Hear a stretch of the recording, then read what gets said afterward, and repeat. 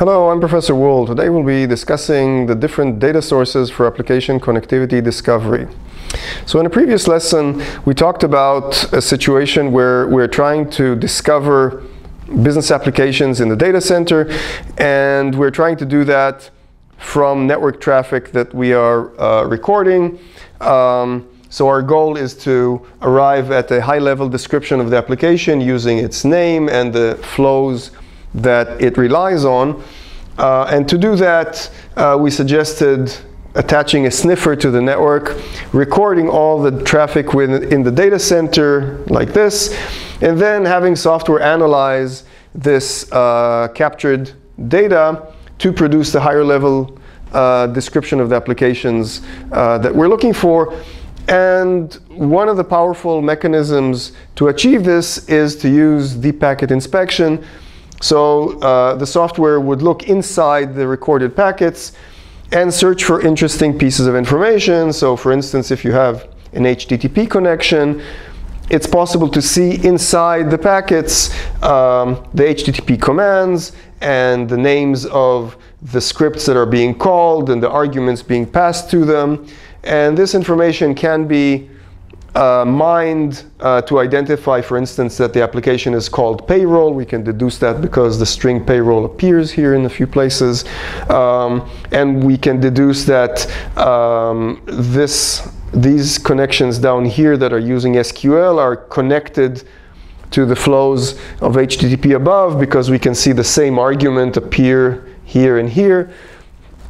So having access to this information and using deep packet inspection provides us with levels of information that let us get this higher level of abstraction we're looking for.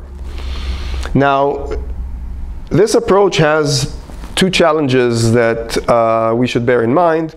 The obvious one is volume. Recording all the traffic in the data center is a tremendous amount of packets that need to be stored, need to be processed. It could be expensive, it could be prohibitive. The second thing is this data potentially is becoming less and less useful because of the use of encryption. To use DPI, the software has to be able to look into the packets and understand what's there and recognize the various strings in the packets.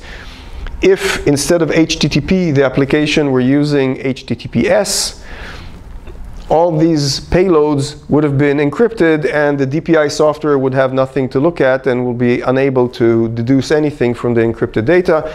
We're seeing encryption deployed also in database protocols, in email, and many other places. So encryption is on the rise, and it's hiding these interesting pieces of information from the DPI software.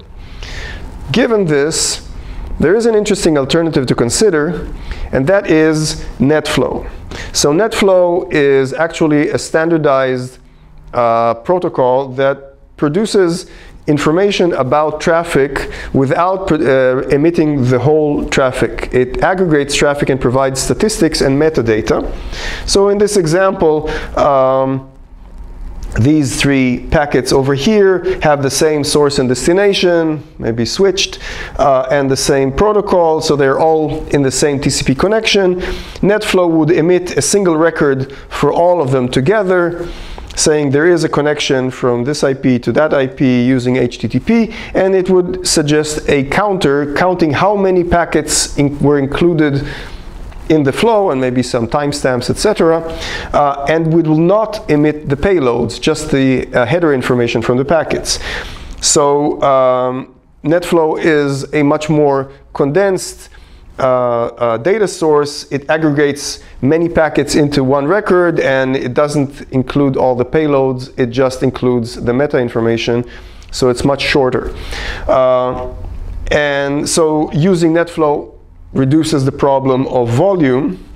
The other thing that NetFlow has, which is in our advantage, is that many pieces of network gear are able to emit NetFlow through a simple configuration change.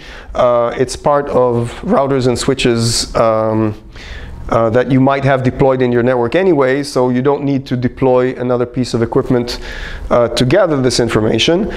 Now, the information that NetFlow provides is a lot less than what you get from a packet capture, but if the packet capture is encrypted, then you're not really losing any information through the use of NetFlow, and you are gaining the other benefits of reduced volume and using existing gear.